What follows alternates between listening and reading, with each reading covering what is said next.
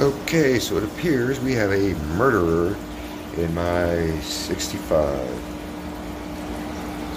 I am missing a angelfish. And there's only one person that could have done this. It's now hiding since I came over here. That'd be my blonde Bisher. So, yeah, I mean, this used to be pristine, and this just happened fast.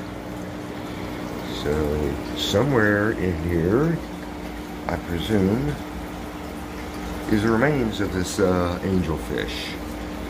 So, you have to do a deep cleaning, find the body, get it out of there, and then refill the whole thing up and reset it. This is going to be fun. Little brat.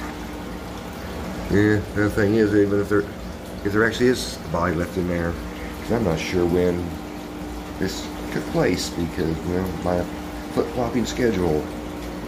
Oh, well, it happens. So, well, he's hiding but good. Oh, well. So, we'll get started on this here. And halfway point, I'll show you where I'm at, then I'll show you the ending of it. Be back. Alrighty, so here we're at the halfway point. Nobody recovered. Oh well, but I did have to get rid of the... Yeah, right, just went blank, duh. The little tree I had over here, because it was breaking down, so I think that might have been part of the problem, causing that weird color. Driftwood, my God. Yeah, it's been a day. But yeah, we had to go, so I just grabbed a few more of them skulls I had. They're caked with algae, so give the pleco something to chow on, because they were eating on that, so I'm pretty sure that it's causing half the issues in here.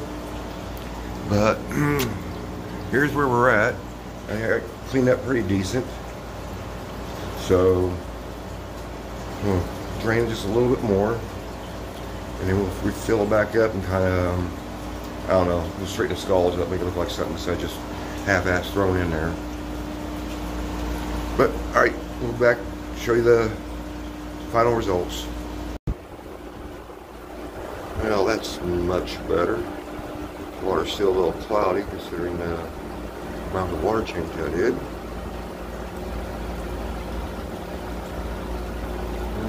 Hopefully getting that driftwood out of there solves some of that problem. You know, I feel down in skulls. Yeah, whenever people roll their eyes when I put skulls in here, oh well.